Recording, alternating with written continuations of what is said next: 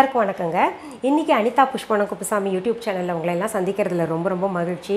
என்கிட்ட ரொம்ப நாளாக பார்த்தீங்கன்னா கமெண்ட் பாக்ஸில் வந்துக்கிட்டு நிறைய பேர் நிறைய இது செய்து காட்டுங்க, அது செய்து காட்டுங்க, இதுக்கு ரெமெடி என்ன, அதுக்கு ரெமெடி என்னன்னு கேட்டுக்கிட்டு இருக்கீங்க.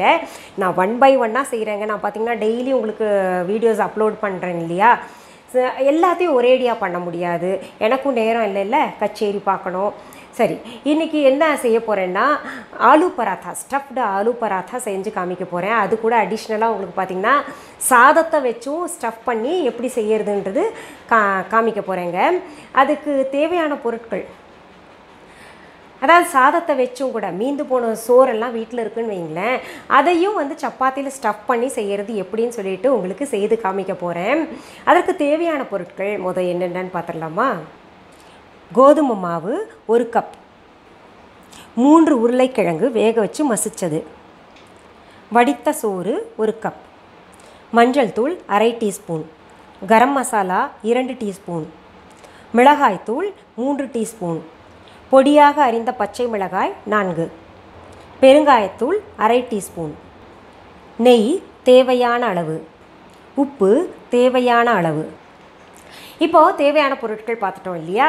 இப்போது சப்பாத்திக்கு மாவு பிசைகிறது எப்படின்னா நிறைய பேருக்கு குழப்பம் இருந்தது. நான் ஃபுல்கா ரொட்டியில் செய்து காமிச்சிருக்கேன் எப்படி மாவு பிசையணும்னு சொல்லிட்டு. இப்போது ஓரலாக சொல்லிடுறேன். உங்களுக்கு ப்ராக்டிக்கலாக அங்கே போய் பார்க்கணுன்னா ஃபுல்கா ரொட்டி அப்படின்னு சொல்லிட்டு நான் ஒன்று செஞ்சுருப்பேங்க வீடியோ, அதில் நீங்கள் பார்த்துக்கலாம். அதாவது கோதுமை மாவு எடுத்துக்கோங்க, அதில் உப்பு போட்டுக்கோங்க, தேவையான அளவு தண்ணி ஊற்றிட்டு நல்லா பிசைஞ்சு வச்சுக்கோங்க. பிசைஞ்சு ஒரு 10 நிமிஷம் ஊற வச்சுக்கிட்டு அப்புறம் நம்ம சப்பாத்தியோ ரொட்டியோ சுட வேண்டியதுதாங்க. இங்கே பாருங்கள், இப்போது நான் பிசைஞ்சு வச்சது உங்களுக்கு காமிக்கிறேன். ரொம்ப சாஃப்டாக, அதாவது நம்ம கை விரல் பதியணும் இப்படி, இந்த அளவுக்கு. ரொம்ப குழன்னு போனாலும் சப்பாத்தி நல்லா வராது, ரொம்ப கெட்டியாக இருந்தாலும் நல்லா வராது. பூரிக்கு தான் மாவு பார்த்திங்கன்னா கெட்டியாக பிசையணும். நம்ம 10 நிமிஷம் ஊற வச்சோம் இல்லையா, அதை எடுத்துகிட்டு இப்படி நம்ம மறுபடியும் ப்ரெஸ் பண்ணி அதில் இருக்கிற பபிள்ஸ் எல்லாம் எடுத்துடணுங்க. அடுத்தது இது உருண்டைங்களாக்கலாம். அதாவது நார்மல் சப்பாத்தியை விட இது கொஞ்சம் பெருசாக நம்ம உருண்டை பிடிக்கணும். அதாவது நமக்கு பார்த்திங்கன்னா அந்த ஸ்ப்ளிட்டெல்லாம் இருக்கக்கூடாதுல்ல, அதுக்கு எப்படி பண்ணும் உருண்டைன்னு பாருங்கள்.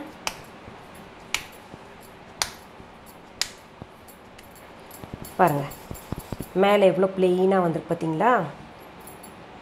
கீழே தான் இந்த இது இருக்கும், நம்ம கொண்டு போய் ஒன்றா சேர்த்துருக்கோம் கீழே.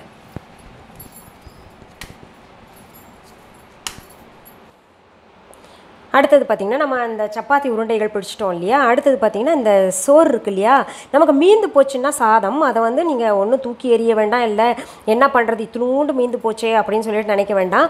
இந்த மாதிரி சாதத்தை ஒரு கப்பில் எடுத்துக்கோங்க. எடுத்துகிட்டு அதில் பார்த்திங்கன்னா கரம் மசாலா தூள் கொஞ்சம் சேர்த்துக்கோங்க. நம்ம ஆலு பராத்தாவும் செய்ய போகிறோம்ல, அதனால் பாதியாக நான் பிரிக்கிறேன். அப்புறம் பெருங்காயத்தூள் கொஞ்சம் சேர்த்துக்கோங்க. அப்புறம் மிளகாய்த்தூள் கொஞ்சம் சேர்த்துக்கோங்க. அப்புறம் இந்த பச்சை மிளகா கொஞ்சம் போட்டுக்கோங்க. இப்போ பச்சை மிளகா போட்டால் நிறைய பேருக்கு சரியாக உருட்ட வராது. காரணம் என்னென்னா அது உள்ள ஸ்டஃப்பில் அது தடுக்கும் இல்லையா நம்ம உருட்டுறதுக்கு. மஞ்சத்தூள் போட்டேங்க.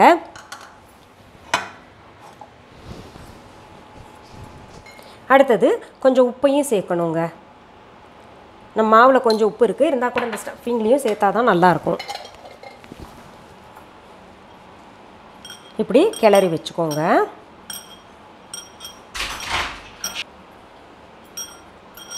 பாருங்கள், சாதம் எவ்வளோ கலர்ஃபுல்லாக பண்ணிட்டோம்ல. நம்ம இதை எடுத்து தனியாக வச்சிடலாம். அடுத்தது இந்த உருளைக்கிழங்கு மசிச்சு வச்சுருக்கோம்ல, அதில் இந்த மீதம் இருக்கிற கரம் மசாலா, மிளகாத்தூளெல்லாம் நீங்கள் பார்த்துக்கோங்க, ஏன்னா நான் கொஞ்சம் ஸ்பைஸியாக பண்ணுறேன். மஞ்சத்தூள், பச்சை மிளகா, பெருங்காயத்தூள்,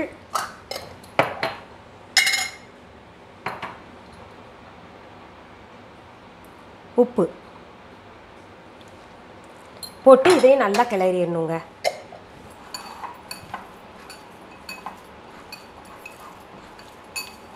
இது உருளைக்கிழங்கு மசியில் இது பண்ணியிருக்கோம் இந்த ஸ்டஃபிங். இது நம்ம அரிசி சாதத்தில் மீந்து போன சாதம் இருக்கு இல்லையா, அதில் செய்கிறது. 2 ஸ்டஃபிங் வச்சுருக்கேன். இப்போது இந்த 2 ஸ்டஃபிங் அப்புறம் இந்த சப்பாத்தி மாவு உருண்டைகள் எல்லாம் ஒன்றா வச்சுக்கலாம். அது தொட்டு உருட்டுறதுக்கு கொஞ்சம் காஞ்ச மாவு எடுத்து வச்சுக்கலாங்க. இப்போ பாருங்கள், உங்களுக்கு 2 விதமாக இது சொல்லித்தரேங்க.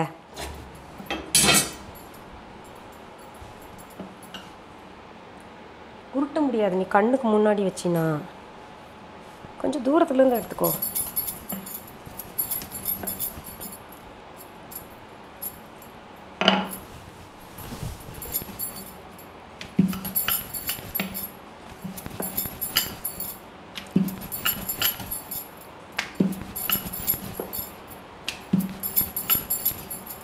அதாவது பிகினிங் லேர்னர்ஸ்க்கெல்லாம் பார்த்தீங்கன்னா இந்த மெத்தட் செய்யுங்க. நீங்கள்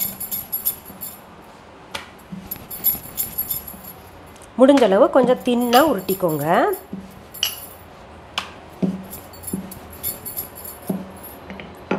இது ஒன்று உருட்டி வச்சுக்கோங்க. அப்புறம் இன்னொன்று உருட்டிக்கோங்க.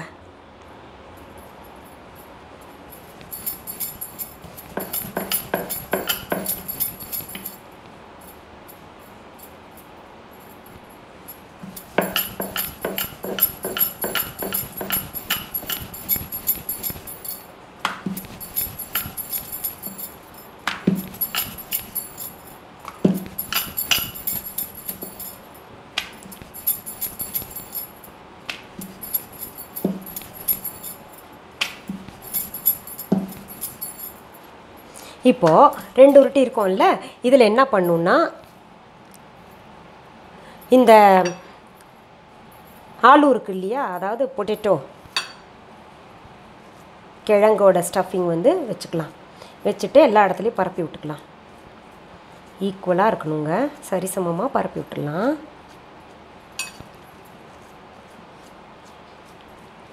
அதுக்கு நடுவில் நம்ம அடுப்பையும் பற்ற வச்சுக்கலாங்க.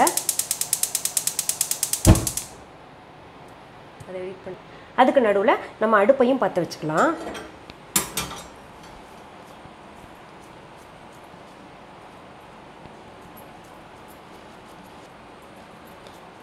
எவ்வளோ வேணுமோ அதுக்கேற்ற மாதிரி நீங்கள் ஸ்டஃபிங் வச்சுக்கோங்க. அப்புறம் இங்கே ஒரு சப்பாத்தி உருட்டி வச்சுருக்கோம்ல, இதை வந்து மேலாக இப்படி வச்சுக்கிட்டு இந்த கார்னரில் இப்படி ப்ரெஸ் பண்ணிக்கோங்க. அது திறந்து வராமல் இருக்கணும். அதுக்காக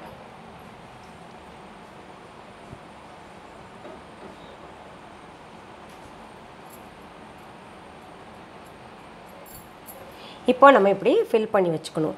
இதை என்ன பண்ணணும், இப்போ தவா சூடாயிருச்சுல்ல, அதில் போட்டு சிம்மில் வச்சிடணுங்க. ஏன்னா உள்ளே இருக்கிற ஆலு ஸ்டஃபிங் எல்லாம் நல்லா இதாகணும், வேகணும்னா சிம்மில் வைக்கணும். பொதுவாகவே நான் சொல்லுவேன், சப்பாத்தி வந்து சிம்மில் வச்சு சுடாதீங்க, சாஃப்டாக இருக்கணும்னா அப்படின்னு சொல்லுவேன். பட் இது மட்டும் சிம்மில் வச்சுக்கோங்க. அடுப்பில் போட்டதை பார்க்கலாங்க. இது திருப்பி போட்டுக்கலாம். அது கொஞ்சம் வெந்துக்கிட்டு இருக்கட்டும் சப்பாத்தி. இப்போது இங்கே பாருங்கள், இதில் வந்து அடுத்தது நான் ரைஸ் ஸ்டஃபிங் வைக்கிறேன். ரொம்ப சுவையாக இருக்கும். நீங்கள் இது வரைக்கும் பார்த்தீங்கன்னா ஆலு ஸ்டஃபிங் தான் சாப்பிட்ருக்கீங்க, உருளைக்கிழங்குது. இப்போ இது வந்து நீங்கள் சாதத்தில் செஞ்சு பாருங்கள், அவ்வளோ சுவையாக இருக்குங்க. நமக்கு இனிமேல் கவலை இல்லை போங்க, சாதம் மீந்ததுன்னா என்ன பண்ணுறது அப்படின்னு சொல்லிட்டு யோசிக்க வேண்டாம். அதே மாதிரி தான் நம்ம வந்து இதை நல்லா ப்ரெஸ் பண்ணி க்ளோஸ் பண்ணிக்கணும். இப்போ பாருங்கள், நம்ம இது வந்து நெய் அல்லது எண்ணெய் உங்கள் விருப்பம், அது தடவிட்டு இது சாப்பிட்லாம். எப்போவுமே இந்த நெய்யோ எண்ணெயோ தடவும் போதுங்க கார்னரில் கட்டாயம் நம்ம போடணும்.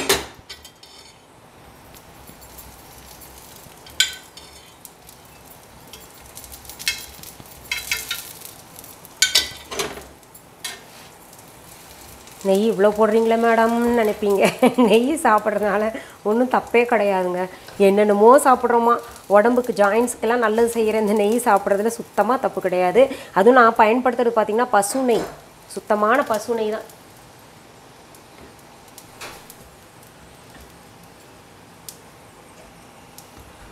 அதுவும் நான் பயன்படுத்துறது பார்த்திங்கன்னா சுத்தமான பசு நெய் தான் பயன்படுத்துகிறேன். இங்கே பாருங்கள் எப்படி ரோஸ்ட் ஆகுது பார்த்தீங்களா.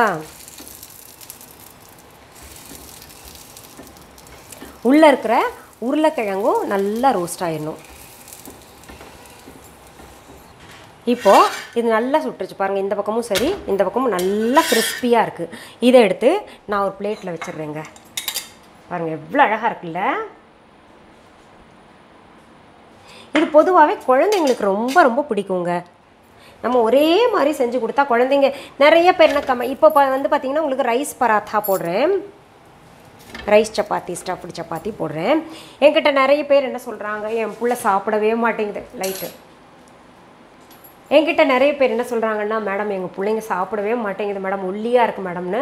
ஒன்றும் இல்லை, அவங்கள சாப்பிட வைக்கிறதுக்கு சில டெக்னிக்ஸ் இந்த மாதிரி தான். ஏதாவது ஒன்று வெரைட்டியாக செஞ்சு கொடுத்துட்டு அவங்கள சாப்பிட வைக்கணுங்க.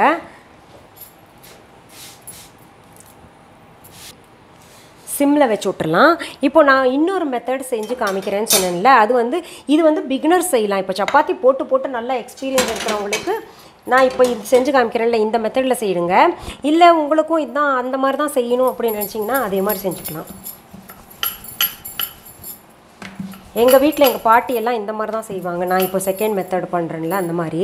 இப்போ பாருங்கள், இதில் ஆலு ஸ்டஃபிங் வச்சிடணுங்க. உருளைக்கிழங்குது வச்சிடணும். நல்லா க்ளோஸ் பண்ணணும். இங்கே பாருங்கள், இப்போ நம்ம துணி வந்து கொசுவத்துக்கு மடிப்பு எடுக்கிறோம்ல, அந்த மாதிரி எடுத்து நல்லா க்ளோஸ் பண்ணி இப்படிங்க ஒரு முடிச்சு மாதிரி போட்டுக்கணும். இங்கே பாருங்கள், முடிச்சு மாதிரி போட்டு நல்லா மாவு தொட்டுக்கணும். ஆனால் என்ன கேட்டால் உங்களுக்கு மொதல் மெத்தட் நான் செஞ்சு காமிச்சேன்ல, அதுதான் ரொம்ப ஈஸியாக இருக்கும். இது அப்படியே கொஞ்சம் ஓப்பன் ஆகும். எதுக்கு ஓப்பனில் எங்கள் பாட்டி செய்வாங்கன்னா, உள்ளே இருக்கிற வந்து அந்த உருளைக்கிழங்கெல்லாம் நல்லா அதுவும் ரோஸ்ட் ஆகட்டும்ன்ற மாதிரி சொல்லுவாங்க அவங்க கேட்டால். இங்கே பாருங்கள், இப்போது இது பாருங்கள், அடுப்பில் இங்கே நல்லாவே சுட்டுருச்சு.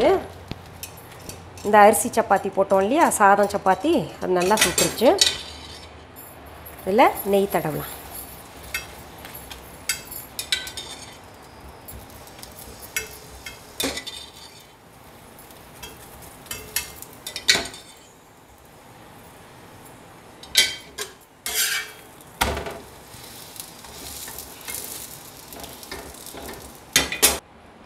இந்த மெத்தடில் உருட்டும் போது ரொம்ப அழுத்தம் கொடுக்கக்கூடாது, தானாக அது ரோல் ஆகணும். பாருங்கள், நம்ம எடுத்தே போட வேண்டாம், தானாக. நம்ம ரொம்ப அழுத்தி உருட்டினோன்னா அந்த ஸ்டஃப் பண்ணதெல்லாம் வெளியில் வந்துடும்.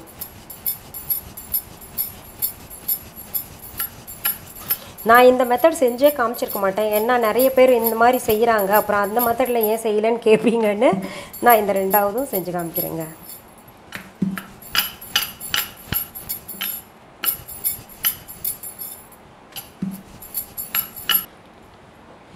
இதுக்கு மேலே நம்ம உருட்டக்கூடாது. இப்போ பாருங்கள், இந்த சப்பாத்தி வந்து பிள்ளைங்களுக்கு எப்படி கொடுக்கலான்னா, அவங்க போய் ஸ்கூலில் கஷ்டப்படக்கூடாதுல்ல, அதனால் ஒரு கத்தி எடுத்து நல்லா கட் பண்ணிடலாங்க. நாளாக சூடாக இருக்குது ரொம்ப.